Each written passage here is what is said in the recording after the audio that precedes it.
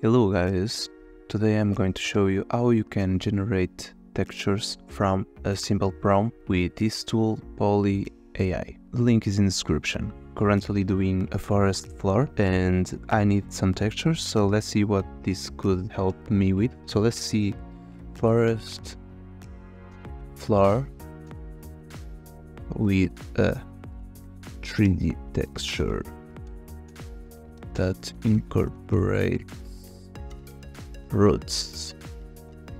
Also, I will want some fallen leaves and maybe some mud. Let's see what this gives us. Let's hit generate, and it will generate 4 prompts. Be aware that some of them don't look quite good, so you can just keep trying.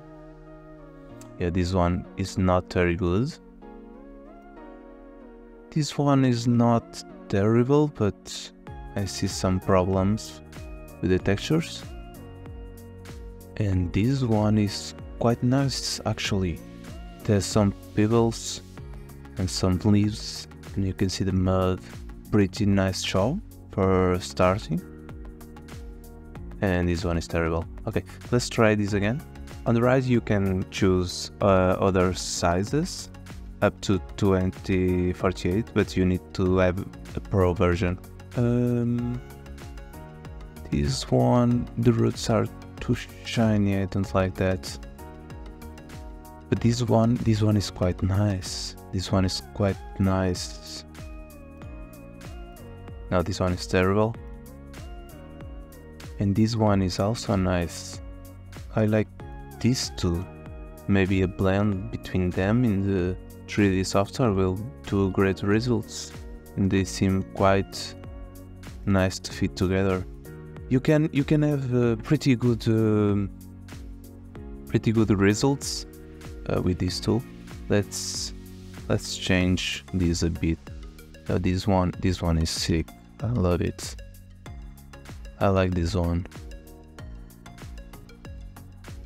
So yeah, you have to keep trying. This one is terrible. You have to keep trying and hitting generate and refine your prompt until you find a result that you like. So let's say you find the texture that you want. You just go on top of the preview and hit this button, and it will start downloading, so you can use this in the program that you want. Thanks guys, don't forget to hit the subscribe button for more videos like this, and if this video helped you, leave a comment and tell me what you want to know next.